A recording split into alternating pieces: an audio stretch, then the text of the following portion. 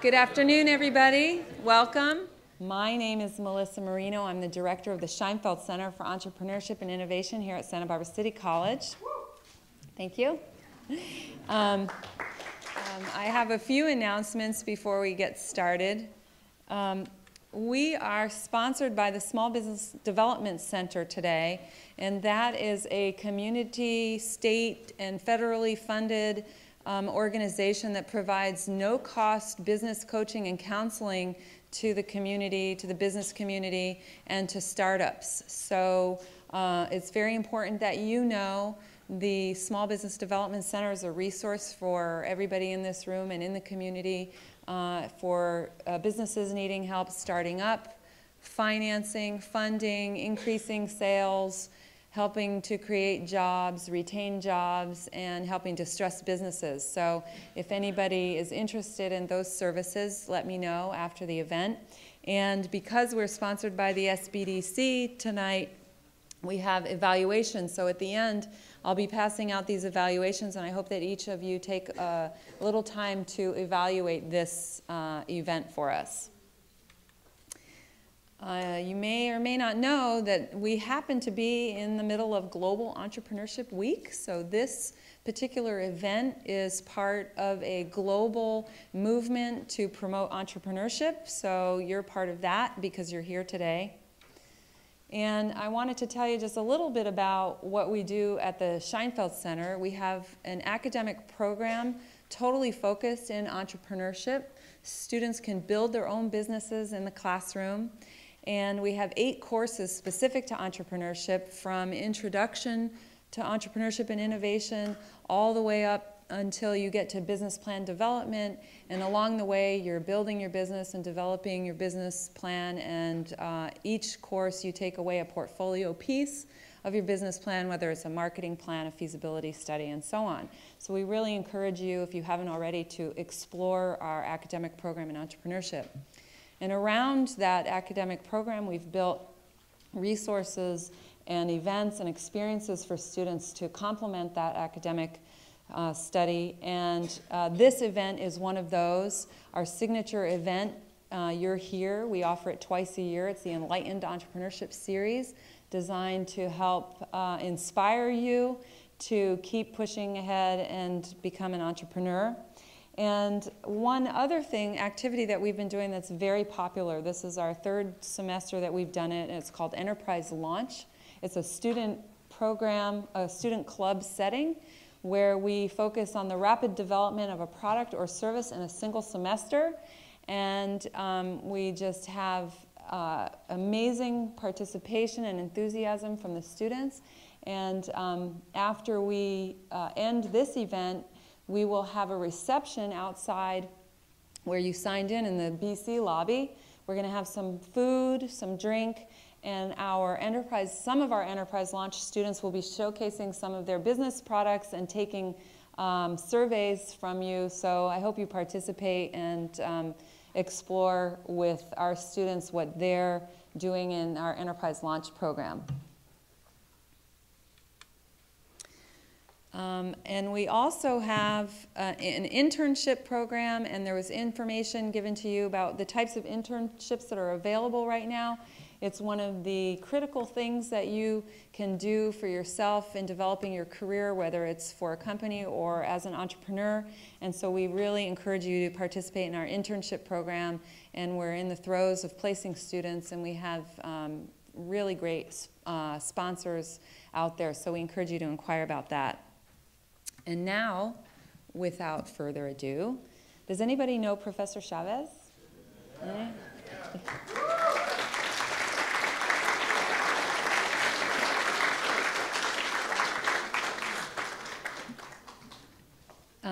Professor Chavez does a great job of moderating these events, and we've just really, thanks to him, have had an amazing success with this series, and I think that you're in for a treat once again tonight, and so I thank you for everything you do to help the Scheinfeld Center and support this series, and so thank you so much. Thanks. Appreciate it. You're welcome, Melissa. Thank you.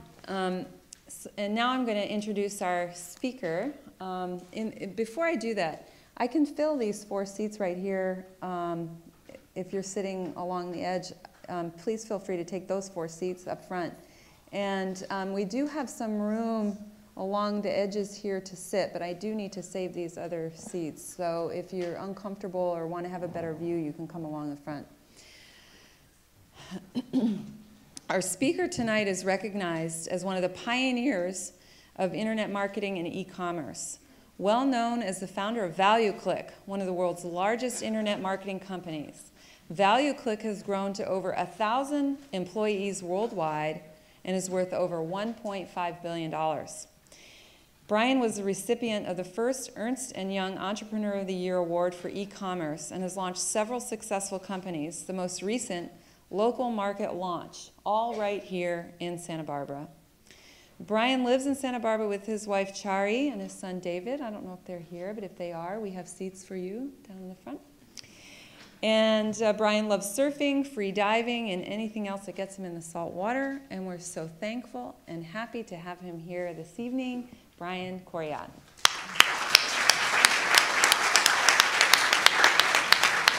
Thank you, Melissa, and thank you, Brian, for being here tonight, and thank all of you for coming. It's great to see all of you, and so many of my students, and I'm sure students from other classes, we welcome you, and of course, members of the community as well.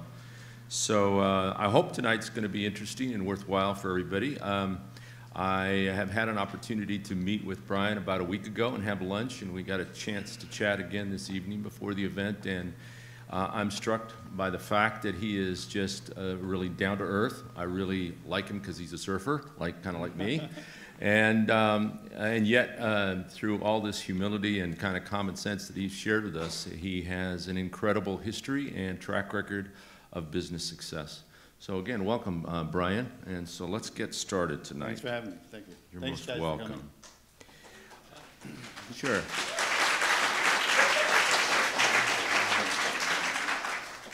Brian, I was struck the other day in our meeting by your personal story, and I think maybe if you would be kind enough to kind of share a little of your personal story as a young man and you're getting started, and share that with the audience tonight. I think they would benefit from hearing a little of that.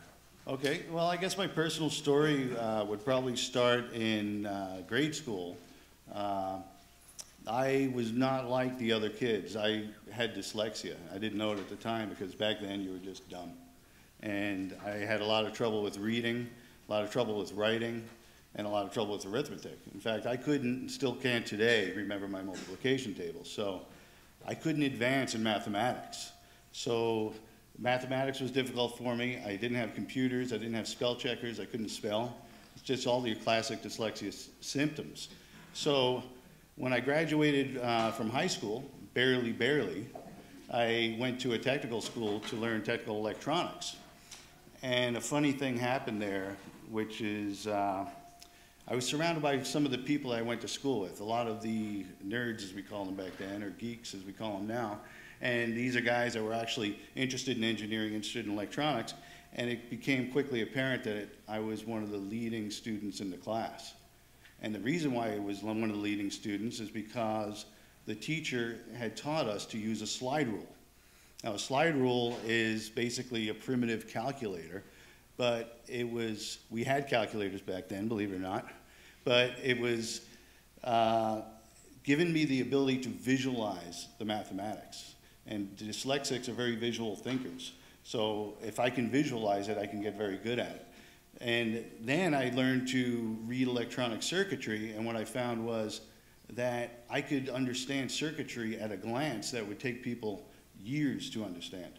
And later on in life, I would work with engineers who would design the circuitry, and there were times when I'd go back and I'd explain to them why it was working or why it wasn't working, because I could actually see an electronic circuit and I could visualize it. So that was kind of the start of my career. And so that took me from New York, where I grew up, moved out to California, and worked for some defense contractors, and then ended up moving to Spain when I was about 20 years old for a job opportunity. And that's where I met my beautiful wife. She's from Spain. And then spent 5 years there, learned Spanish, had a great time, and came back to Santa Barbara. We ended up in Santa Barbara because I got a job in Goleta. And we immediately, of course, like everybody else, fell in love with Santa Barbara. So my wife said, you know, I never want to leave Santa Barbara. I never want to leave this place. It's gorgeous. It's got the Spanish influence. It's got fiesta. How can we stay? And I told her, you know, houses are nearly $300,000, and there's no way anybody with a job can afford $300,000. And so we put our heads together and we started to save our money, and I started to max out all my credit and get more credit cards and pool our money together, which probably totaled maybe $20,000, $30,000. And I volunteered for a layoff, one of the many layoffs at Raytheon, and we started our own business in our garage. And that was our first company. So that's kind of the beginning of it. How did you overcome these learning disabilities? I mean, if you struggled in school, how did those learning disabilities become more of a strength, do you think, in your technical career? Well, I think it's about getting to know yourself, you know, and all of us, and I work with lots of different people, and I recognize that we all have very different minds. And, you know, once you get to know yourself and you know your strengths and weaknesses, then you could start to use tools. And tools started to come out. When the word processor and then the computer came out for writing, I was all of a sudden, I had a spell checker. I could actually spell. And I didn't have to worry about my lousy handwriting because I could type. And I could cobble together a story, so if I were a good communicator, now I could take that and put that on paper. Whereas before, when I had to struggle with the handwriting, I had to struggle with the spelling, I had to struggle with the sentence structure, etc., it didn't allow me to get to just telling the story, okay? Calculators, spreadsheets, okay? Of all the things that I learned, I mean, to use a spreadsheet is absolutely critical, especially in business. Absolutely. So what made you think, when you took the layoff at Raytheon, that you were ready to be a business owner? Well, I think we wanted to sink or swim. We saved our money, we maxed out our credit cards, and we said, you know, we're either going to sink or we're going to swim. We're going to be successful, we're going to grow a company, or we're going to move to Illinois or something like that, and where people can afford a home and, you know, when just a regular day job. And I guess it was really confidence in myself, and I owe that to my parents. You know, my parents somehow, through all my struggles in school, had always convinced me that I could do absolutely anything. And somehow I believed it. They got me to believe that. And, you know, 9/10 of, you know, of all these struggles is belief. And if you don't believe it, you can't do it. You know, like Henry Ford said, you know, whether you believe that you can or you believe that you can't, you're probably right. And I'm a true believer in that. And, you know, so everything I do, I completely believe in it. And because of that, largely because of that, it happens.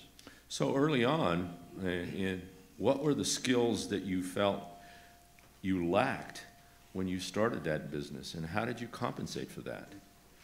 Well, it turned out I was a very good writer. My first business was a company called Enterprising Solutions. And what that was, we put together a catalog. When I say we, it was mostly me with some people helping me. And we put together a catalog, a 32-page catalog that we started to distribute and sell home-based business-type books. And so I've learned over time to surround myself with people who are smarter than me in every sense of the word. Okay, so, you know, when you start a business, it's you, and you're wearing the accounting hat, and you're wearing the CEO hat, and the CTO hat, and you're everything. You do everything from top to bottom. But I'm pretty good at all of these things, but I'm not excellent at any of them. So when I build a business, and I started with the first business, the first thing I would look for, well, who's going to do my accounting? Because I didn't like accounting. I took a class actually here at City College to do accounting, and I learned, okay, here's how you do it. I never want to do that again, so who's going to do that for me? Okay, but I understand it. Okay, that's great. So find an accountant, and then you know, it would be somebody who would do graphic design. Well, I wasn't good in graphic design. I was an artist, so I would find somebody to do that, and I'd take off my graphic design hat and pass it to them. Right. When I find somebody who's better at writing, I take off my writer's hat and I give it to them. At sales, I take off my sales hat and I give it to them. So in building businesses, I believe in surrounding yourself with people who are smarter than you are. Okay. You know, and thankfully they're not that hard to find for me anyway. Oh, that's a great advice. I'm thrilled that you took an accounting class here at the college. It speaks to our accounting faculty for sure. As I was doing my research, I'm using social websites that I tell my students I don't know how to use, and I'm finding out that maybe I do. And I noticed on your LinkedIn account that you say under your education that you completed your education through the Zarley School of Hard Knocks. And I'm not sure our audience will know who James Zarley is, so maybe you can give them a little bit of an overview of him. But my question really is what lessons did he teach you that were so critical to your success? Yeah, well, Jim Zarley is one of the original investors in ValueClick. And kind of an interesting story, when I got introduced to Jim Zarley, it was through my original investor, Bob Leppo. And he brought me up to Best Internet, where Jim Zarley was running the company. And Jim Zarley was in a board meeting, and he interrupted Jim Zarley and said, "You got to meet this guy. He's got a great idea. This ValueClick thing is going to be big." And at that time, I think we were doing $15,000 a month. So Jim Zarley came out because Bob Leppo was an investor in his company, and out of respect, he did that. And he came out, and I told him the story, and I said, "Well, what's your burn rate?" I said, "Well, we're profitable." "Well, what do you mean you're profitable?" I said, "We're profitable." He says, "Wait right there." And he gets up, and he goes into the boardroom, and he takes the entire board of this company out, and he says, "Tell them what you told me." I said, "Profitable?" He said, "Yeah, that's it. You see, an internet company can be profitable." And he said, "I'm putting $50,000 in this company. I suggest every one of you do the same thing." And pretty much all of them did. And that's because Jim Zarley knows about profitability. Jim Zarley came from a turnaround CEO background.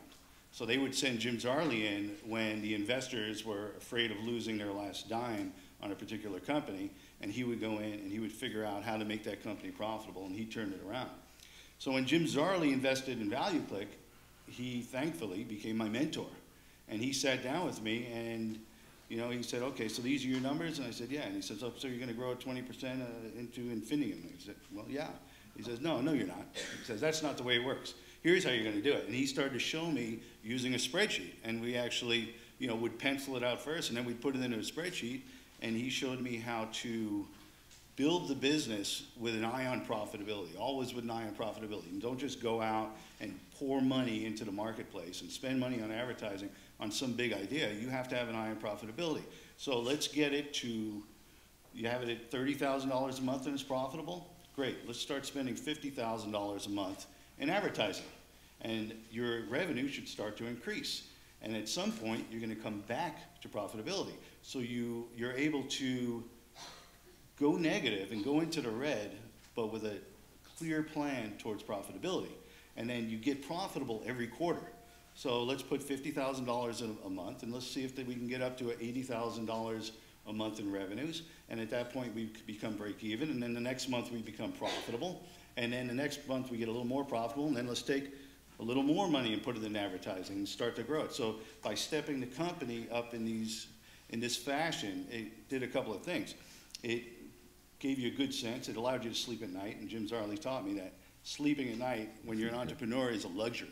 And if you've got investors calling you and you've got customers calling you, and you're not making money, you're losing money, and you're worried about making payroll, and you're worried about raising money, you're not going to sleep at night. And I guess really what he taught me at the end of the day is how to sleep at night. And how you sleep at night is you keep control of your finances, you keep control of your company, and you grow it in such a way that, okay, we're profitable in March, now we're negative in April, May, June, July, we're profitable in August, now we're negative in September, negative, and then if something happens, the market changes, something weird happens, which does all the time in business, you can always go back to your model 2 months ago. So rather than going out needing to raise capital and have your hat in your hand, as he would say, begging, up on Sand Hill Road up in San Francisco where all these venture capital or vulture capital firms are, you're in a position of power. You're in a position that says, yeah, I may take your money, but what do you bring along with that money? And operating from a position of power, operating from a position of a clear path to profitability is really at the essence, amongst millions of other things, of what Jim Zarley taught me. Awesome. I want to step back from that for a second, because I do want to talk more about ValueClick. But again, my understanding from our conversations is you start this new business after giving up a job at Raytheon, And you're basically, if I understand you correctly, in a publishing business. You're publishing stuff. And then all of a sudden, an idea for ValueClick apparently jumps into your head. This is one of those questions I warned you about. And you're not a techie. You're not a tech guy. How did that happen? How did you go from making publishing stuff to saying, here's this incredible opportunity to do something on the internet, and I really am not a tech guy, and I don't really know anything about the internet. How did that happen? Okay, so how did that happen? It's such a long, strange story. So Enterprising Solutions was this publishing company, and we actually would buy the rights of these books, and we'd sell them through our catalogs. And we were shipping out, you know, my wife and I we were stuffing envelopes and shipping catalogs all weekend, all night, every night. And when I quit my job, we were doing it full time. We hired our first employee, and we were starting to gain, you know, $600, $700, $800 a week, and most of that going to the bottom line so we could start to live again and have a little bit of money to spend. We upgraded to a 2-bedroom apartment from a 1-bedroom apartment. And I got a call one day from a guy who says, hey, I've got your catalog in front of me, and I think it's really cool. I said, okay, great. You want to order something? He says, no, actually, I want to put you on the internet. And this is 1994. And I said to him, well, what's the internet? And he says, well, the internet is great, and 40 million people are going to come to the internet, and everybody in the world is going to be on this internet thing. And he started talking about email, and well, what's email? And he had to kind of talk me through it. So I ended up, I said, well, what are you proposing? He said, because he explained the internet concept to me. I said, great. I wouldn't have to ship catalogs because my catalog would be online and available to 40 million people. And I wouldn't have to ship the books because they'd be able to download them. And those are my biggest expenses, printing and postage. So what do I need to do? He says, well, you're going to go into this Tar Heel Mall, and we're going to be the biggest thing on the internet. We're going to sell all sorts of products. And I said, well, what does it cost me? He says, well, it'll be $50 setup and then 5%. And after a year, it'll be a minimum $50 a month. I said, okay, fine. So he put me on the internet, and I got on the internet. I went out and literally bought a computer, and I pieced it together from what we could find. I think I spent about $200 to piece together this computer. It didn't even have a color monitor. And plugged in, I saw there was my catalog. I'm like, oh, great. You know. So nobody came, and nobody came. So we continued to build the business through the traditional methods and running classified ads. And a year went by, and a year goes by pretty quickly.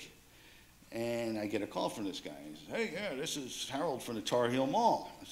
And he says, you know, you're going to need to start paying your minimum of $50 a month next month. And I said, well, I haven't gotten any sales. This hasn't done anything for me. And he says, well, has anybody been to your website? I said, I don't know. Can you check that? So now it's 1995. Can you check that? And he says, sure, we have logs. And I said, well, there was one person there yesterday, and there was 2 people on Sunday, and 1 the day before that. And I said, well, that was me. Just updating it to make sure it's still alive. So he says, well, you know, I said, well, how do I get people? You told me 40 million people were going to be coming to my website, and they're not there. I'm there. And he said, I said, well, what do you do to get people to your website? Well, you know, you have to, you know, put it in the newspaper, and you have to put it on business cards and leave it on people's windshield. And he gave me all these ideas. I just went, you know, I don't think so. It just doesn't sound right.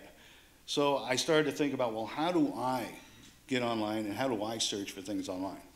And there was this new directory called Yahoo. And I went to this Yahoo directory, which was pretty sparse, run by a couple of kids up at Stanford. And I got on there, and there was no way to put my website on there. So I sent an email to the webmaster. And he sends me an email back. He says, well, you know, send me a copy of your catalog. And I sent him a copy of the catalog. He goes, show me the web page. And I showed him the web page. And he said, call me. And I called him, traded a few phone calls because I'm calling a dorm phone. And back then, they didn't all have cell phones, and they shared a wall phone, believe it or not. So I talked to the webmaster, and Jerry Yang. And Jerry Yang tells me, oh, this is pretty cool what you're doing here. Yeah, we'll put you on Yahoo tomorrow morning. I said, Okay, great, thank you very much. And of course, Jerry Yang was nobody, I was nobody, we were all nobodies. And next morning, I look on Yahoo, hey, I'm listed in business opportunities and home-based business category. And I was literally the first one there. And funny thing happened. The next day, I got an order. And then the next day, I got 2 orders. And I said, wow, this is cool. It's actually working. People are ordering my products online. So what else can I do? So I started to get up every morning. I said, well, where else can I get linked up? And I went to all these arcane pre-Google days search engines and directories. And there was AliWeb and AltaVista and Lycos, and there were many of them. But day by day, the traffic on my website started to increase, and I started to be able to take my business completely online. And then I had been listed in about 50 or 60 different directories. And then my wife gave me a great idea. She says, well, if you're going to need it, everybody's going to need it. I said, yeah, you're right. Well, I've got this gal Yvette that works for me. She's my only employee. She could probably repeat what took me hundreds of hours to do on behalf of a business and get on the computer and fill out forms on behalf of the client. And she could repeat that in probably 2-3 hours. I pay her $15 an hour. I'll charge $89 for 50 directories. So I put together a website, AAA Internet Promotions, because believe it or not, back in those days in the internet, that was SEO. AAA got you right to the top of Yahoo, got you right to the top of all these directories. So I put it out there, and a funny thing happened. In 2 weeks, I had a 200 order backlog. So I was horrified. No way she could keep up with that. So we started hiring people. Now we're still in this 2-bedroom apartment. So I double the price in a panic. So I go from $89 to about $180, 50 directories. And in 3 weeks, I had a 300 order backlog. So I doubled the price again and finally stemmed the flow. And long story short, by the time we left the 2-bedroom apartment and we had people coming in, we were hiring these mostly housewives who had computers at home, dial-up connections, filling out these forms on the internet. By the time we got to our first office in the Granada building, we had over 40 employees. And then it just went absolutely skyrocketed from there. So that bought us our first house. All of a sudden, the enterprising solution thing was like, God, all that work for $500, forget it, you know, and we're making a lot of money over here. So I shut that down and started to do this new business, and which was AAA Internet Promotions. And AAA Internet Promotions, you know, I don't even know how much money I was making. It was all on cash flow, and we were just, you know, I owned the whole thing. I was making money, I was making payroll, running advertisements, and basically it was the first directory listing service on the internet. And then the competition came, and started to drive up my ad rates on all my great advertising venues, and they started to drive down my profits. And it crushed me over a period of about 3 or 4 months. I went from 40 people down to 30 people.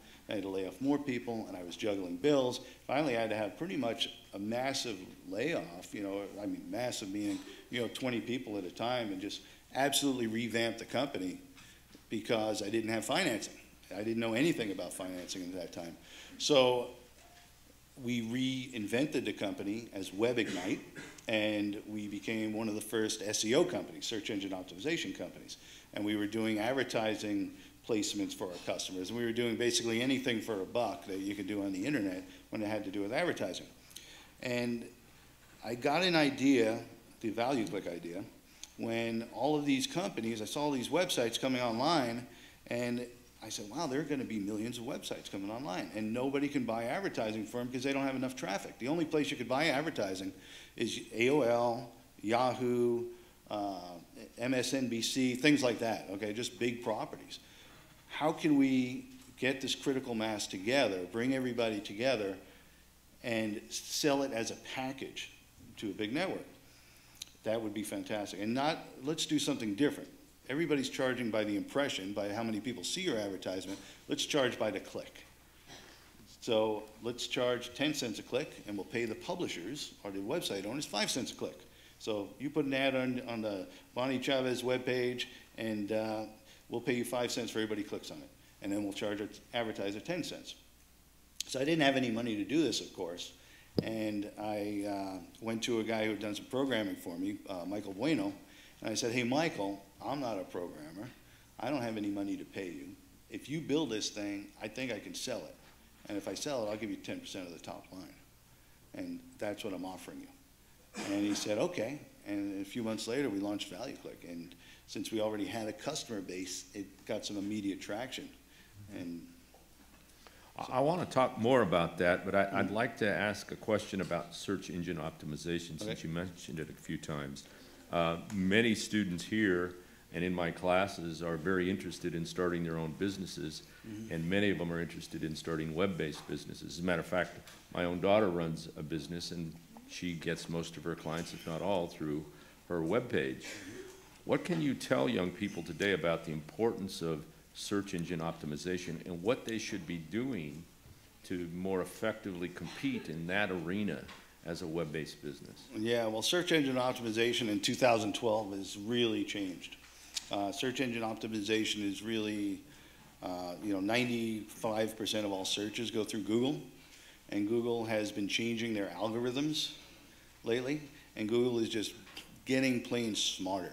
You can't trick Google. You can't just go out there and you can't just build links back to your website, and you can't buy links on link farms, and you can't do all these things that work just fine up until this year, really. What you need to do is generate quality content, and you need to become a leader in your space.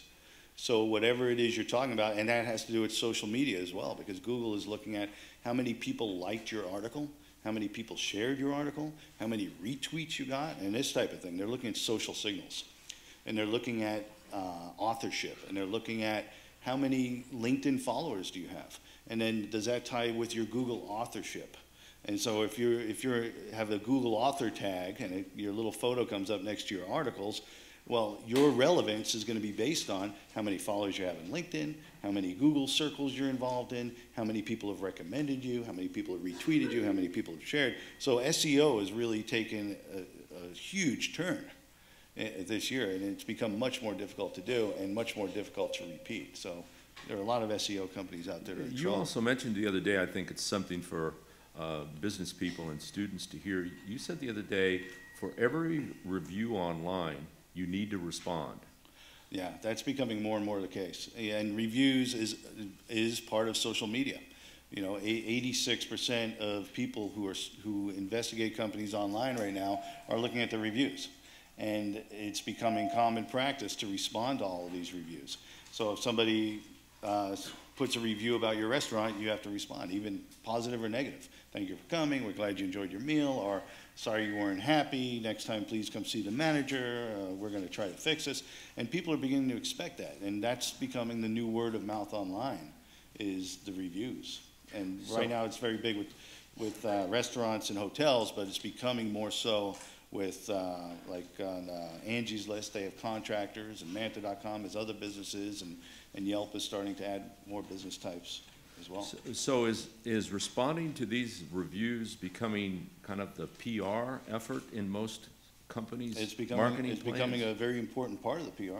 Okay. A company now needs to really monitor the conversation that's going on about their business. It used to be, just a couple of years ago, and still today, and most businesses, which is changing rapidly, is that a company doesn't know the conversation that's going on about their business. They have to send out secret shoppers, and they have to interview people and do focus groups and find out what people think. But now the company has the luxury of being able to get online and to listen to the conversation and then participate in the conversations. It's very important, thank you. In this question, if there's any dates or numbers that are wrong, please feel free to correct me, Brian. If I'm not mistaken, you said that you kind of started in 1994, but ValueClick really kind of got off the ground in 1997. Mm-hmm. And according to my research, by 2000, 3 years later or thereabouts, you have revenues in excess of $56 million. And then the company goes public in 2000. And in September of 2001, I think, if my research is correct, you leave or no longer affiliated with ValueClick. Mm-hmm. That's about 4 years as I count it, or if we count 1994, that's about 6 years. Yeah. Again, one of those questions. Mm-hmm. This seems like a real short period of time to achieve an amazing amount of success. Mm-hmm. So my question is, was it that easy? Or second, are you a one-hit wonder? Is that it? Well, I hope not. Was it that easy? No, it was really hard, you know, and I have recently started another business, as Melissa mentioned, local market launch, and I'm starting to remember how hard it was.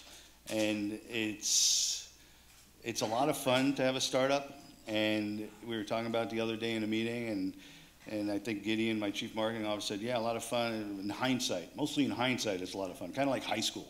You know, looking back at it, it was a lot of fun. But when you're in it, you know, it's a grind. And I'm going through it again, and I'm starting to remember the stories, and I think it's kind of like you forget. It was hard. In fact, I basically took about 10 years off for the most part.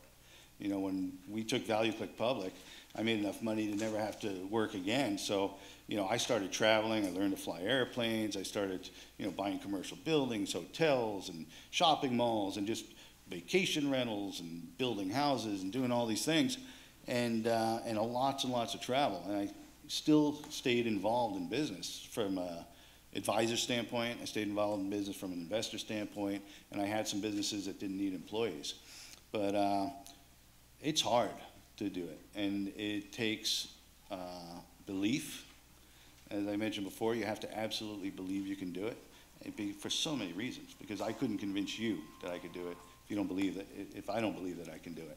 And I can't convince my employees that they can do it and that we can do it if I don't totally believe that we can do it.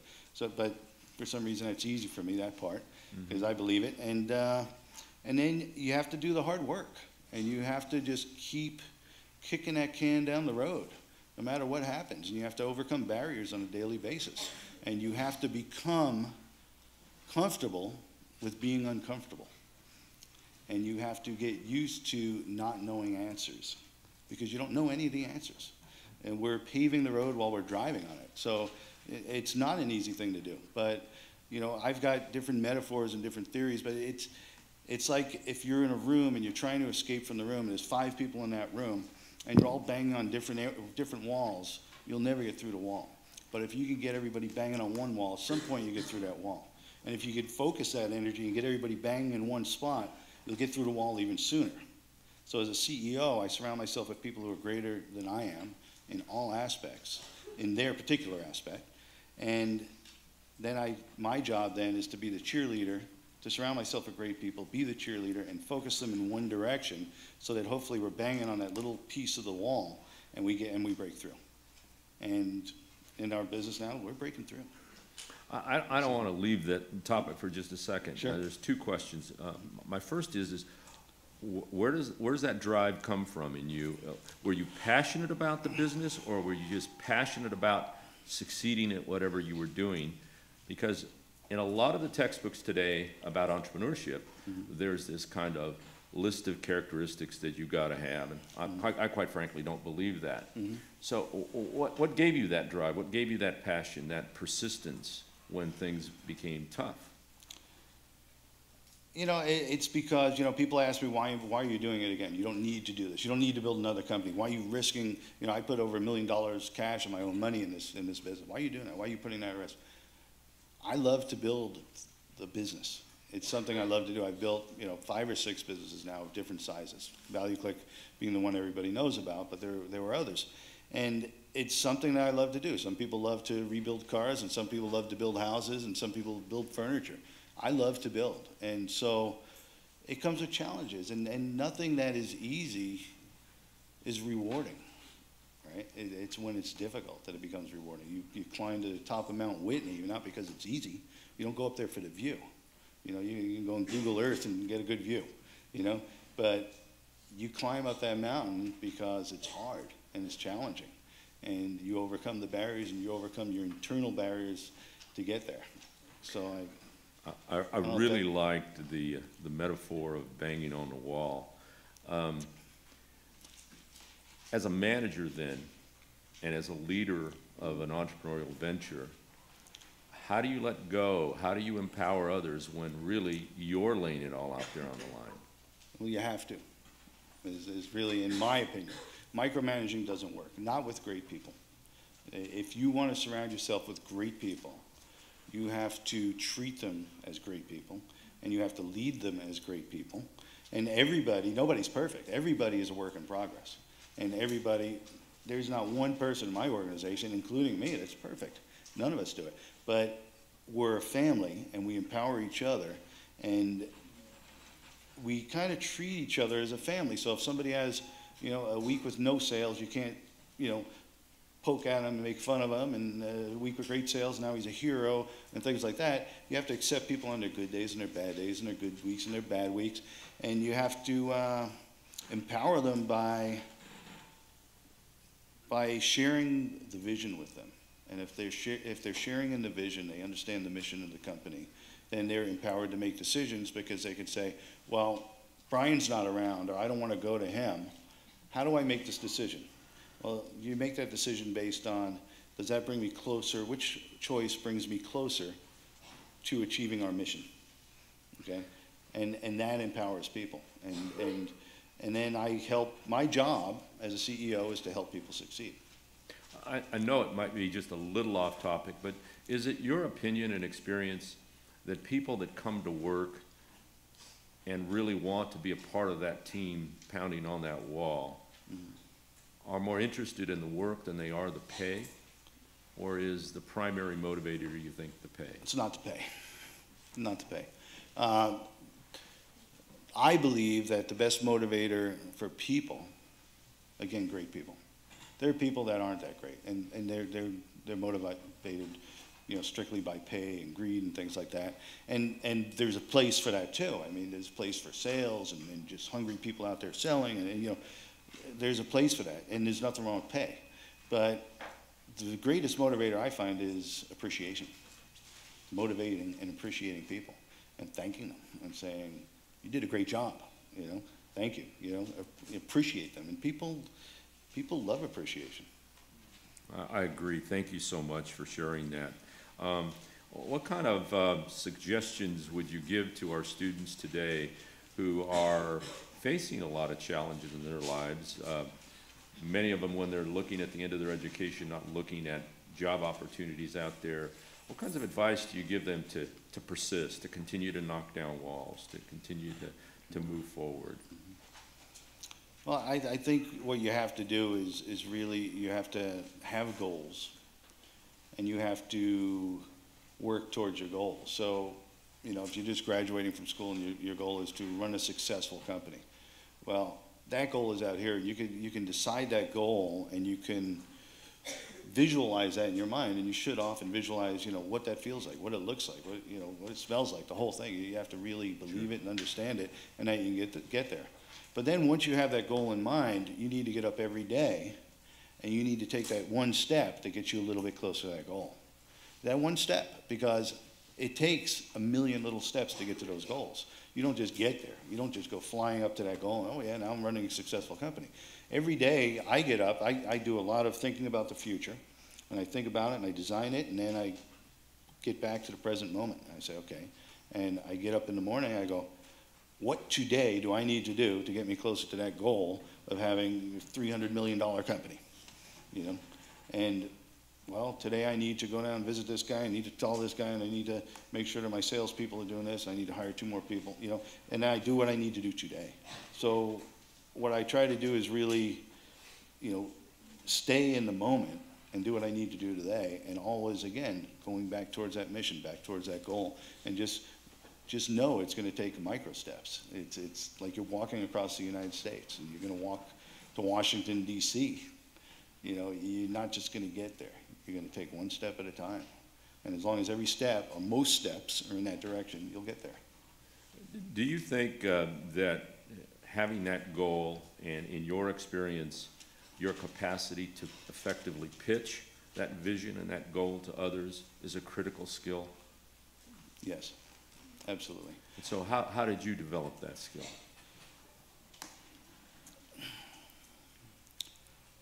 I'm a pretty good storyteller, so that's probably part of it. I'm somewhat of a visionary. I like to say I think of things about 2 seconds before everybody else, because you know, I don't think light years ahead. It's about 2 seconds before everybody else, because everybody's right here. And and I really start running. I just start running in the direction. I decide the direction I want to go, and I just start running in that direction, and I see what happens, because you have to do something to get some type of input.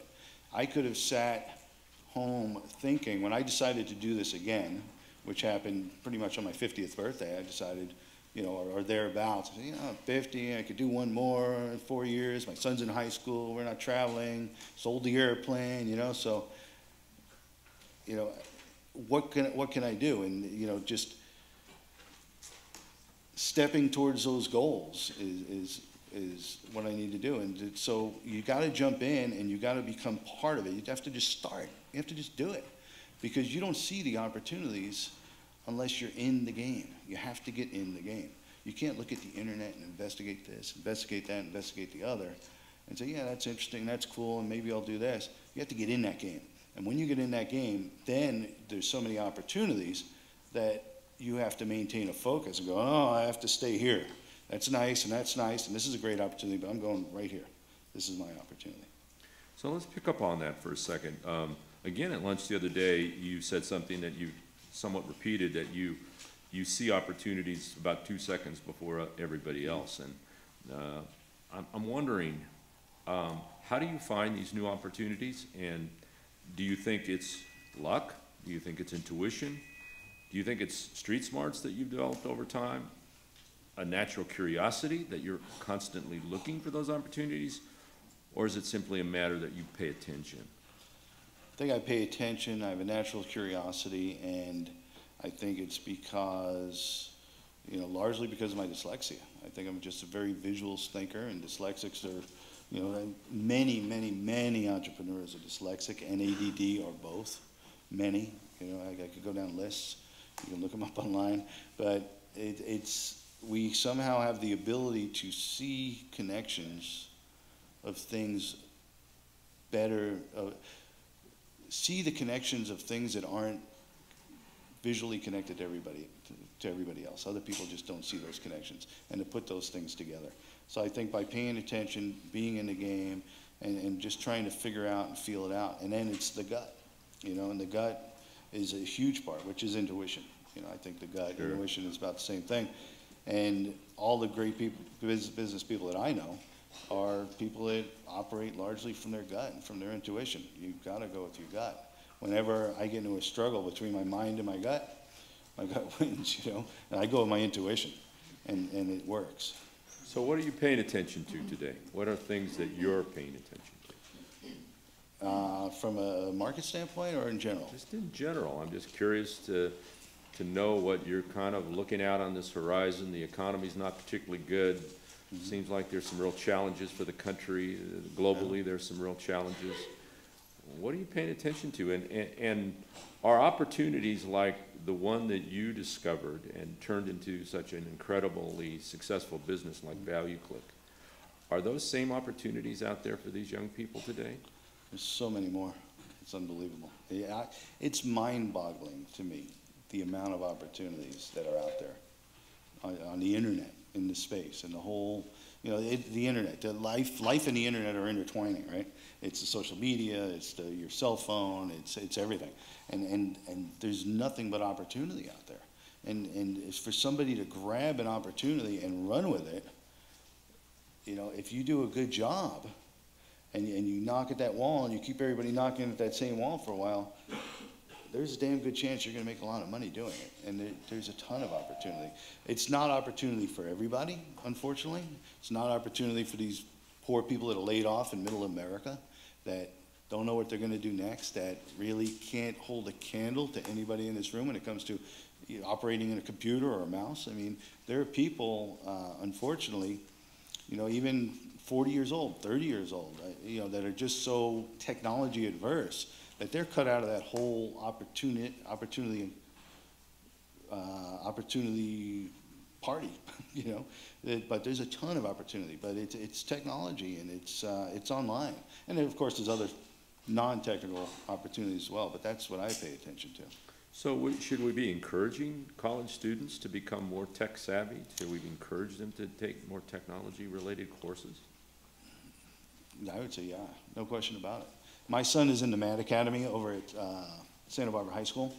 And I was so happy when I walked into that Mad Academy and saw a computer on every desk. I said, well, yeah, this is what the workspace looks like. Why are we teaching the way we've always taught when the world has changed so much? Why are we teaching, algebra, geometry, mathematics and we don't teach them how to run a spreadsheet? I mean, to me, that's ludicrous. You got to run a spreadsheet. You got to be able to, that's just basic arithmetic. That's arithmetic I can do, Right. And it's so important. Balanced checkbooks, things like that, P&Ls and balance sheet. I think that we need to promote creativity, we need to promote technology, and we need to promote entrepreneurship. And those three things are what Americans are uniquely gifted at as a nation. And those are things, I don't think we need to push math for every student, okay? For engineering, for scientific, obviously. But for every student, no. There's marketing skills, there are technology skills. I cannot get qualified people that I'm looking for today here in Santa Barbara. I'm looking. We are casting a net. We are looking for great people, okay, if anybody is looking. And we're casting a wide net, and no, bring me some better people. Bring me some better people. I need people. I need engineers are hard to get. They're making a ton of money. Good salespeople, good business development people are hard to get, and they make a ton of money. And a startup environment, and in Santa Barbara, where, it's a tough place to recruit, but it's so important. If I was a small business owner today and using the web either to enhance my business or it was a web-based business, how can I use that technology to more effectively market my business? What should I be doing? In a small business? Yeah, well, it depends on the type of small business. The company we started, Local Market Launch, is dedicated to bringing small businesses online.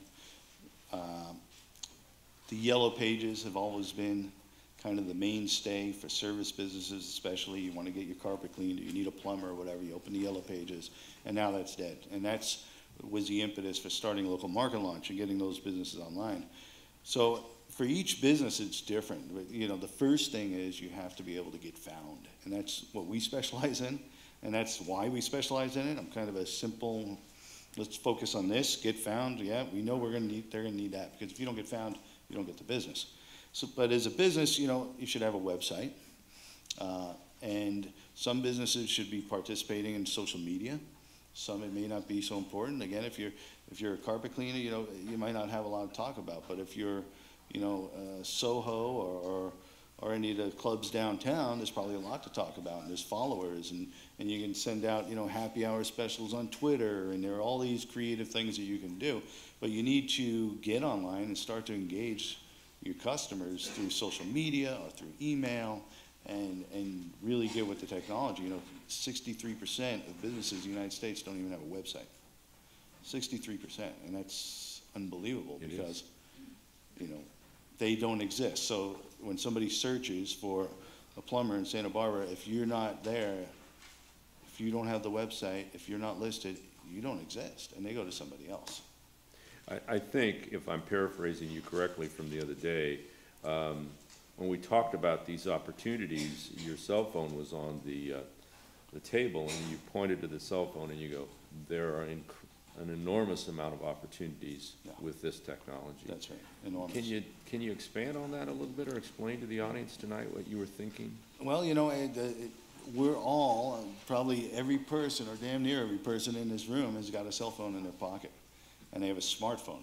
Most of them have smartphones, and if they don't, they will.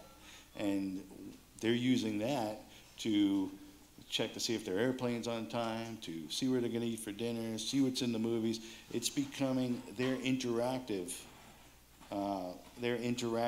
piece that they communicate with their friends. They're doing their email, they're doing their Facebook, and the amount of opportunity there is absolutely incredible, because it's just the birthplace of an industry. This whole, the couple of facts is that the mobile thing is brand new. It may not feel brand new to a lot of people in this room, but it is. It's brand new. And we're on the leading edge of a giant bell curve of all these businesses, these 63% of businesses that have to get online to survive. And it's an exciting time. There's a lot of opportunity in that space alone. And there are many other spaces, you know, but this, you know, mobile is where it's at. We all have our mobile devices, and who knows what they're going to look like in 5 years. Absolutely, absolutely. Let's go back, if we can, just a little bit to local market launch, your newest endeavor. I took a look at that webpage, and I was struck by a comment that you made on there, and this is a shortened version of what you said. You said, simple things get complicated, and complicated things don't get done. Yeah. I really liked that. That's a big belief of mine. Yeah, and so I'm wondering, where did that philosophy come from? What's driving that? Well, what drives that philosophy is experience, and my experience in negotiating contracts and negotiating deals. You know, business to me, and business should be to everybody, I believe, about creating win-win relationships. It's about negotiating. It's about getting together a customer and a vendor, or two businesses, and they both offer value, and they create a win-win relationship. So in doing that, you need to negotiate contracts, and you need to negotiate deals. And in doing that, I have found that whenever you start with something complicated, it never gets done. And simple deals get incredibly complicated. The business that we started, Local Market Launch, is very much similar to my original business, AAA Internet Promotions, because the internet is diverging from just Google. It's becoming Yelp and Foursquare, Merchant Circle, and everything else. And a lot of niche directories, depending on whether you're searching for a hotel or a plumber or a restaurant or a movie theater, you might use different apps and different technologies and different search portals. So, you know, businesses need to be in all those places, you know. So share with us, if you can, in these numerous negotiations that you've been involved in, how do you create that win-win? What were the strategies that you think worked for you? Well, I think you just need to wear the other person's shoes, you know. And what I try to do in negotiating contracts, you know, is to sit in the other person's shoes. Well, first thing I look in the contract is, do you have an easy out? And does a partner in the contract have an easy out? First thing I look for, because the way I like to do it is, let's draw up the contract, let's go in, let's do our best to create a win-win situation. It's very likely we're going to be off the mark, but if we each have an out, that encourages us to come back to this negotiating table, and for you to say, you know what, it's really not working for us. Or I say, you know what, it's really more expensive than we thought it was going to be. Well, let's renegotiate that, see if we can work together. And then if we can't work together, well, let's walk away friends and amicably. But I don't negotiate and sign contracts planning on lawsuits. I negotiate and sign contracts as my main purpose is to build a fence and to remember what we negotiated, because when you're in negotiations, you talk about so many different possibilities and so many things. And I've had things where we just did a handshake. You say, yeah, we trust each other. We did a handshake, and then you forget what you negotiated, and you have a different memory than I did, sure. And then you can't come back. So you do need the contract. But I like to have loose contracts that promote win-win relationships and have easy outs, so that, you know, after 30-day out, 60-day out, you know, if this isn't working, let's make it work, or let's walk away. Very good advice. Thank you so much, Brian. It sounds like when you started ValueClick, you started with a vision, but maybe not necessarily a formal education in business, or maybe not even a business plan. Right. So what would you advise for somebody who's wanting to start a business today that may not have that formal education, may not have a plan? Would you say, yeah, let's do it, vision is enough? Or what are the things you need to have in place in order to give this idea, this concept, this product a chance? Yeah, well, you know, a vision is important. You have to have a vision. You have to have a market. You have to have a business model. You have to have all those things. A business plan is important. A business plan is a tool. I found when I did ValueClick's business plan, ValueClick was my 4th business, and it was my 1st business plan. And I did the business plan, even though I'd read about it, and every business book you read says, yeah, make a business plan. And yeah, right, I'll get to it. And I never got to it. And with ValueClick, I was forced to do it because we wanted to raise money. And I found out what a great tool it is. and I'm refinding that out right now because I'm working on the business plan for local market launch because we're about to go out and raise money. And I have it all up here, but now I'm forced to write that down. And I'm forced to justify every penny. I'm forced to get ready to answer to somebody and say, well, what about this? And what about that? And you need to be able to answer that stuff. So the business plan is a huge tool, not just to raise money, but it's a tool that forces you to really sit down and evaluate, well, what is the mission? Mm-hmm. And how are we going to get there? And what does that look like?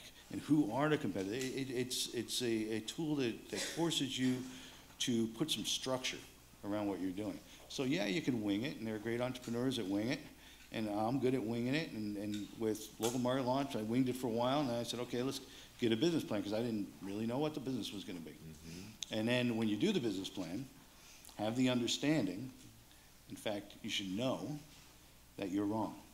Whatever you write down there, you're going to be wrong, because it's never the way you think it's going to be. No matter how good you are, those financials are going to be wrong. The business that we're in now, you don't know what business you're going to be in 2 years. In local market launch, I don't know what business we're going to be in 2 years. We're going to be search. We're going to be, local search optimization. That's the piece we're grabbing onto. But what does that mean? We don't know. We know what it means today. Okay. And we know how to take that revenue to the next levels. But the ability to evolve the business and allow the business to evolve with the marketplace is critical. What do you think the people who you're going to share this business plan with in order to get funding, what do you think are the critical questions they're going to want you to have addressed, or they might ask? How are you different is the one that, I'm working hard on right now, because, it's hard to be different. It's hard to be better. How are you different and how are you better? And you should be different and you should be better. So that's a piece that I don't want to say I'm struggling with, but that's a piece I need to be able to explain properly.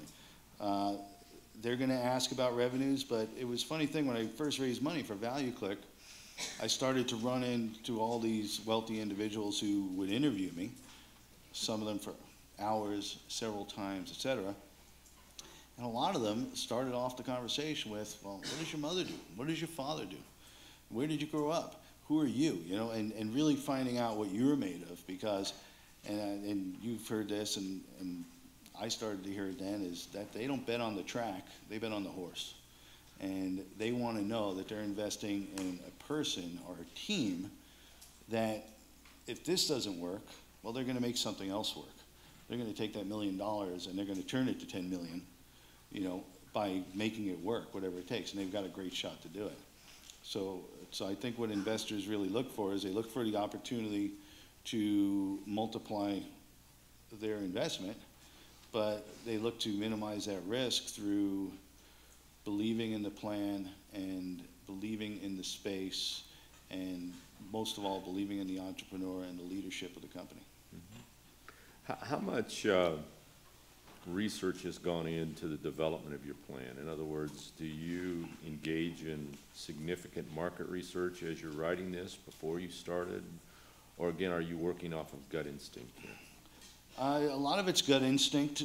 There is a lot of market research about the market itself. How Yellow Pages are, losing ground, and 63% of businesses don't have websites, et cetera. And there's a lot of stats and the growth of the online ad spending for local businesses and brands and things like that. So we don't actually do the research. It's out there. The internet's crawling with the research. But as far as developing the vision, we look at the space. We're in it every day. Every day I spend probably 3 or 4 hours a day reading about every one of my competitors, about everybody in this whole local space, as we're calling it now.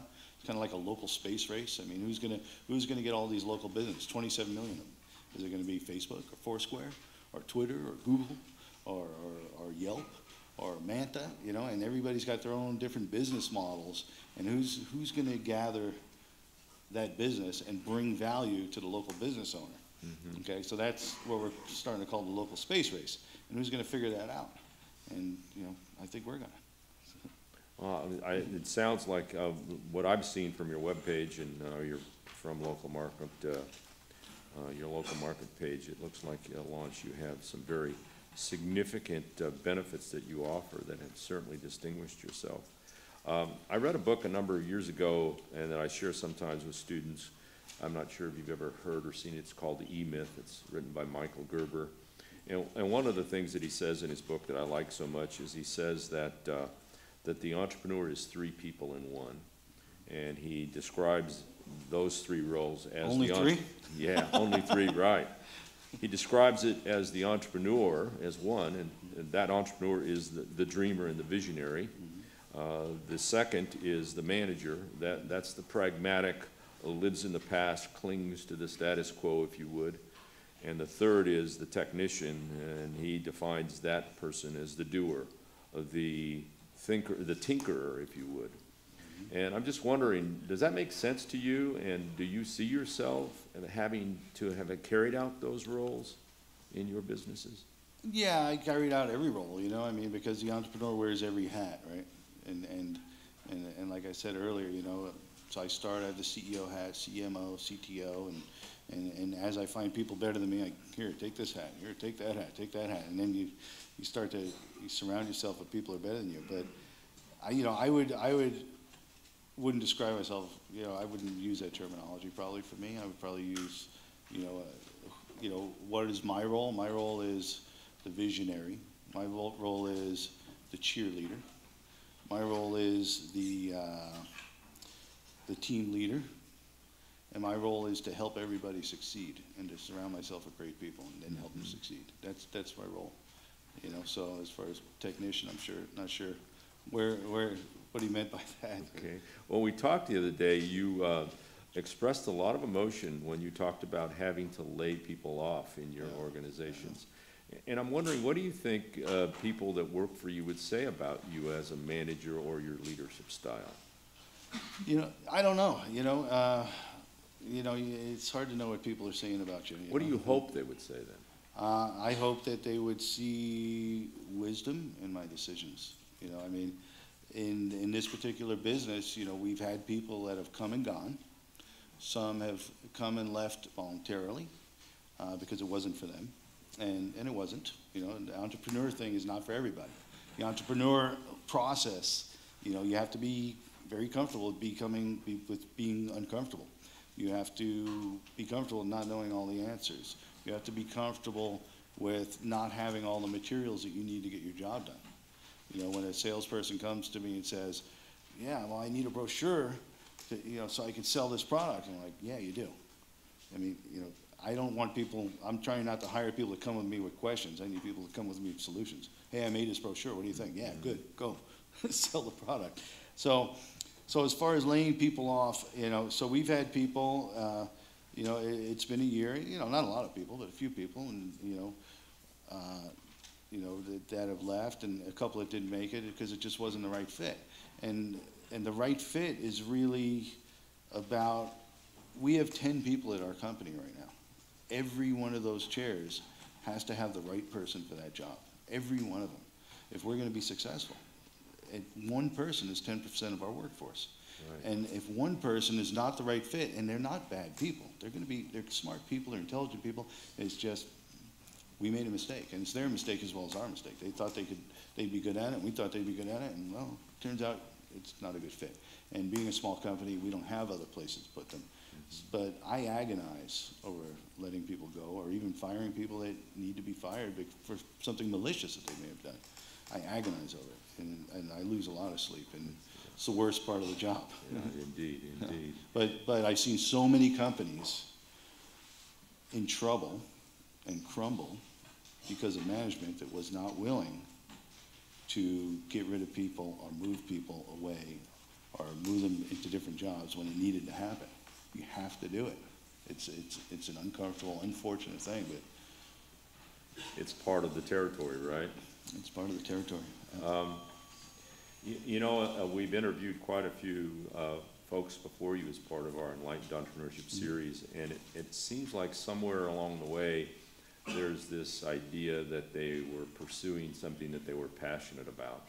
Von Chenard was an avid climber and outdoorsman, so he kind of pursued his passion that way. And Doug Otto from Deckers was an avid surfer and wanted to find something to do outside, so he started selling sandals. With local market launch, is this something that you're passionate about, or are you passionate about the challenge of starting a new business from the ground up again?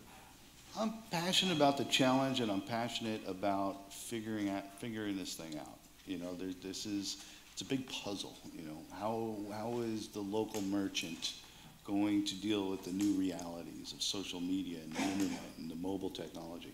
How is that going to happen, and how is that going to help his business? Because if it doesn't help it, it's going to hurt it.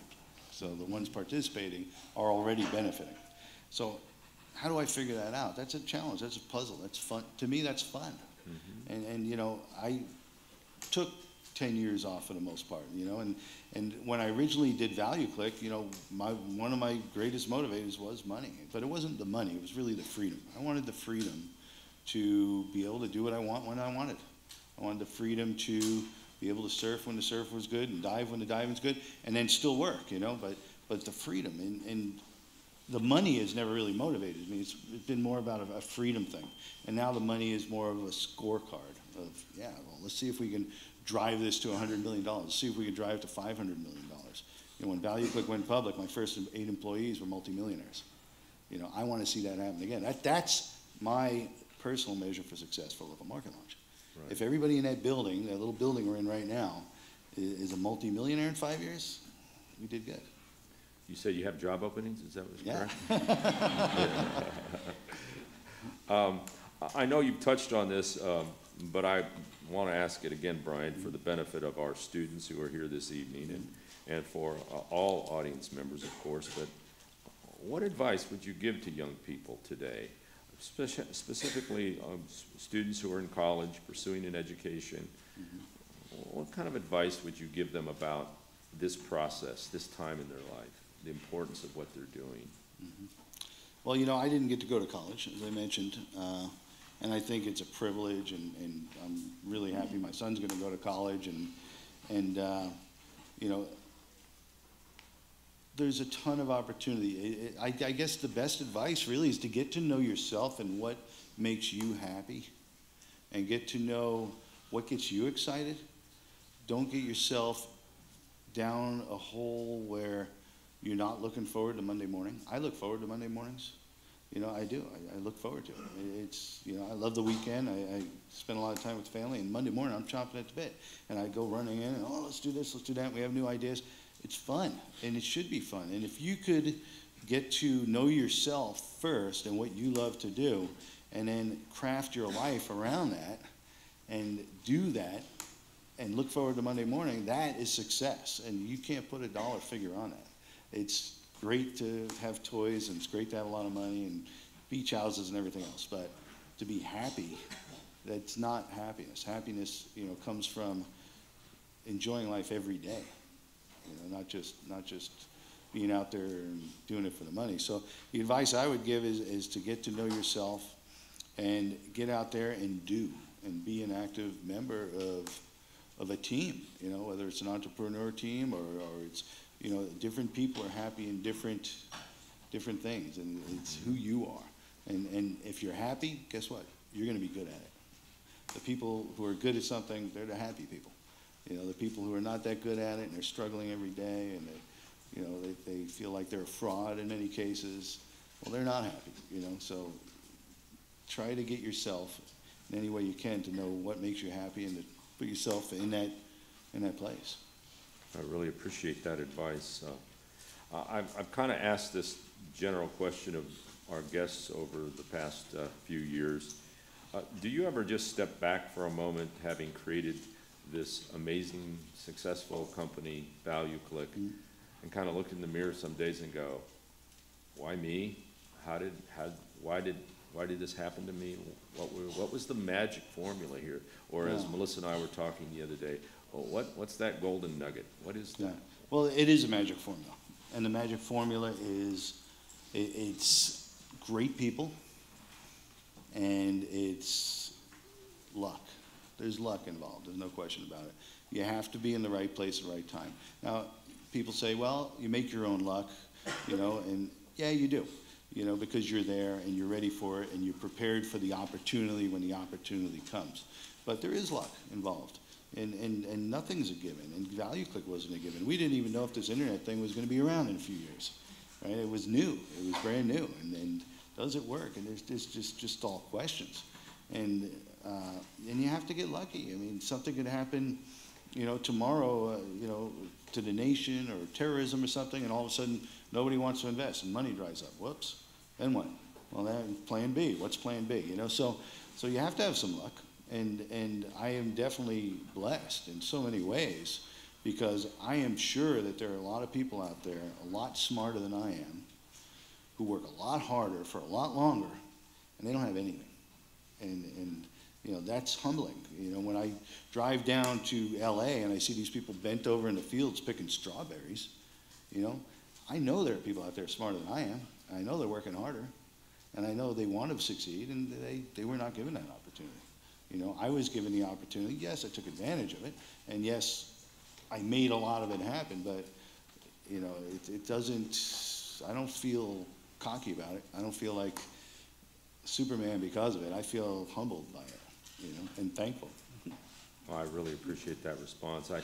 I think that you are a living testimony that good things can happen to good people. And on behalf of the Scheinfeld Center and the Small Business Development Center and all the folks here tonight, we just want to sincerely thank you for sharing your story and coming out and being with us tonight.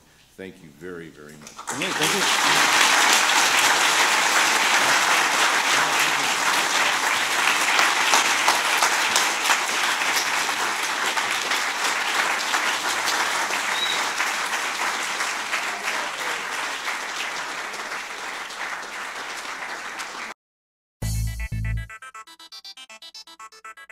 Thank you.